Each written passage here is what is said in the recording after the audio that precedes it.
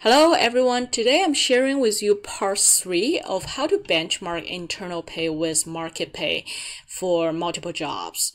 So in the previous 2 videos, I've shown you how to create the market pay range for different jobs in different job families and job levels. And in the second video, I showed you how to add the internal employee data into the range so you can compare the internal employee pay against the market pay range. So in this third video, I'm going to show you one step further. So think about this scenario. So now your client has access to this table. He look at it and he's wondering, okay, now I know that, like, for example, for senior analyst, my data and my senior analysts are paid lower, my managers are paid lower. How about my top talents? Like, for example, if all those people who are paid below the market are poor performers, then I probably don't care as much. But then let's say if those employees are the people that are top performers, then that's going to be a stronger case for me to know, okay, we have a pay issue here and then we should take action to fix it. So let's say you have an employee data table like this, and then you have identified who are the top talents for your population. What your client want to see is probably something like this, where they can choose. If they choose to show the charts for all employees, then they can see all those dots. And then if they choose chart for top talents, then they would only see the dots for top talents, and then they can see, okay, are they paid competitive against the market? So they can change the view right on spot and see the instant result. So I'm going to show you how to do that today. So let's start from where we left off for last time, where we have this chart. So actually, in order to create what we have showed you, let me first change the chart size a little bit. So the first thing I need to do here is to create those selection window here. And you do that by going to the Developer tab and go to the Insert. So if you don't know how to get to the Developer tab, I have a video on getting macro ready for your video for your Excel, and then I have it shown on the top right hand side, and you can see how you can get to the Developer tab. And then when you go there, Insert, and you need to insert an option button, this one, and insert option button. Yeah, so when you have this cross sign, it means that you can drag it and leave a button there for something like this for your change. And then when you have this ready, right click, and then you can actually see format control logged. Oh no, that is actually not the kind of option button that we're looking for. So you actually need to go to Developer tab and then go for option button, form control, and then go here. And then when you right click, you can see add a text, and then you can see the format control. So first let's add the text, and then basically you want to show what the option is about, and this option is about chart for all employees.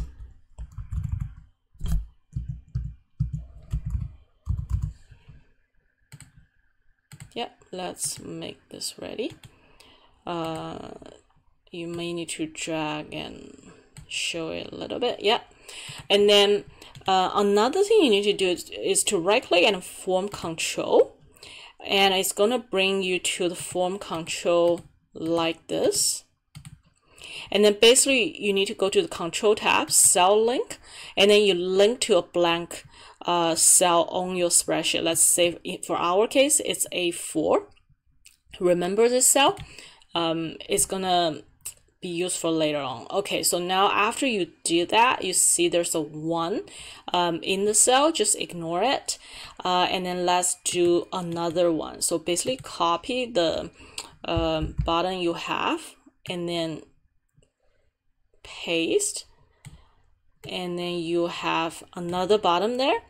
And then this is again where you go in, and this is the button that you said, like I want chart for top talent. So you want to be able to do it in a way that when you select this this option, all the top talent people will show. Yeah, so you can make it like this as well. So now let's say if for format control, also make sure it's linked to A4. And actually you see when you check this option, it has 2 in the A4 cell. Okay, so this part you have set up, and then now the key part, next step is to set up the column position. So as you can see from the last video, we have found the column position based on the job level and job family. Basically from the market data here, we still hold that true. But what we also want to show for this case is the column position. The column position for top talents. So you need to add another column, say column position for top talent. Yeah, and basically those two will be linked to your chart here. So for example, now we select to chart for talent, and this is when you only want to show the top talent people, right? So what you would want to the way you would want to build up the column here is basically say if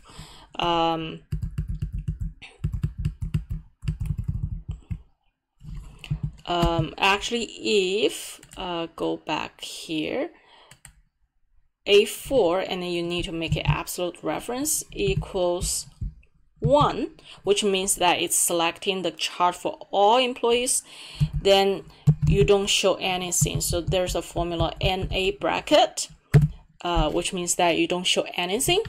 If it's 2, and our formula logic here is that if this is 2, and then another bracket,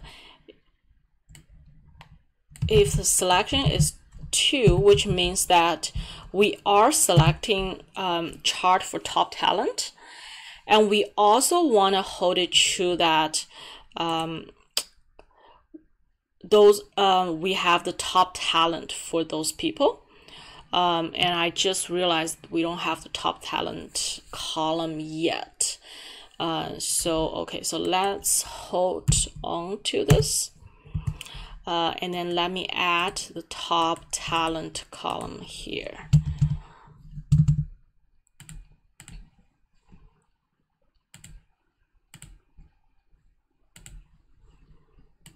Let's add the top talent column here. Okay, so now you can continue to write this formula. So we want to have an AND formula, which is that, okay, if the option is showing 2 and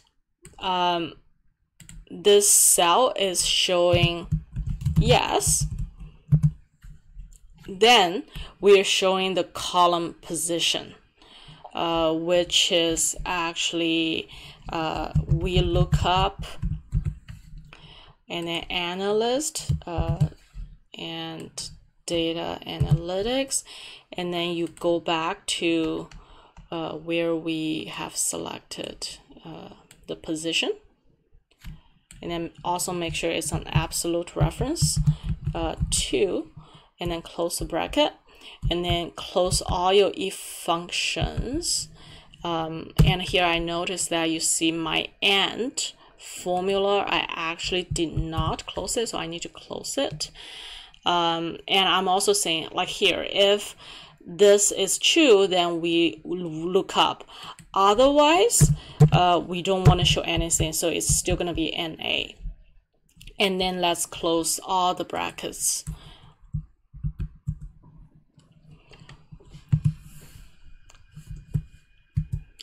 Yeah, okay. So what happens when you when you copy the formula down? So you can see that only the column with top talent flag has a column position, and only when you have a position that your salary dot will show up. If you have NA, this dot would not show up. So this is actually the way we want. And then we actually want to also change the formula for the first column, because this time actually so this is what we are trying to build. And then actually when we build for all employees, we only want to show the ones for all employees, and we don't want to show the ones for top talents, right? So we need to go back and then revise this formula in a way that we are saying here, if A4 is equal to 2, which means that only showing the top talent, then we don't show anything. Otherwise, because we want all the employees, we're showing all the numbers, and then we close the bracket. So basically, when you have this formula on and when you select one, it should still show everything.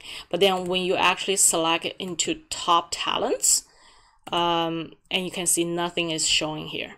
And the reason for that is that we haven't built the data theories for top talents yet, which we are doing right now. So now what you need to do is go to select data. And we remember how we add those two data series there. Let's add 2 more. One being the top talent for IT services.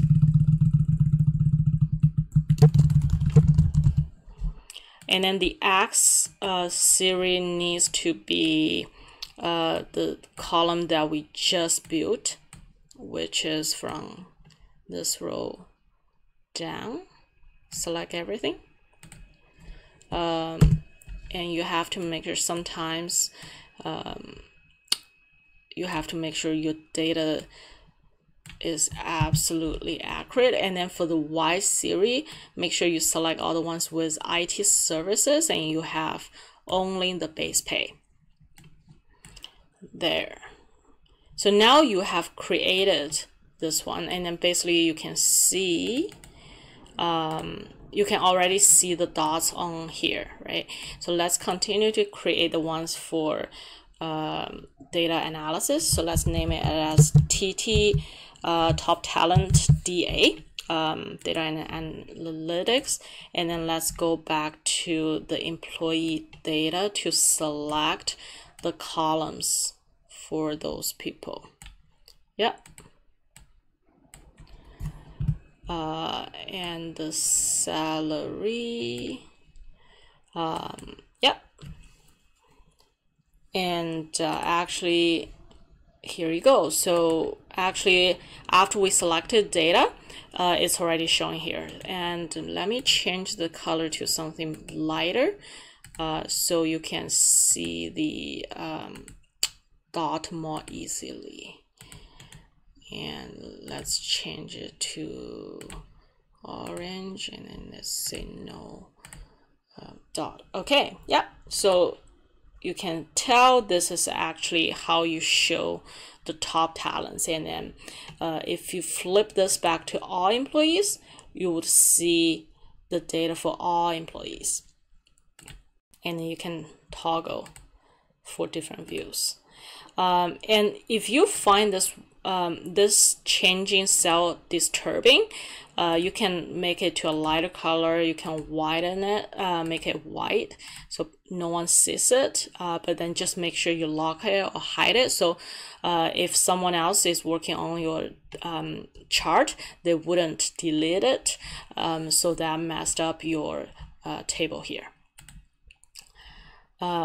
Okay, so this is how we do a different view for market benchmarking reports for top talents, and I hope you find it helpful. If you find this video helpful, please like it and subscribe to my channel.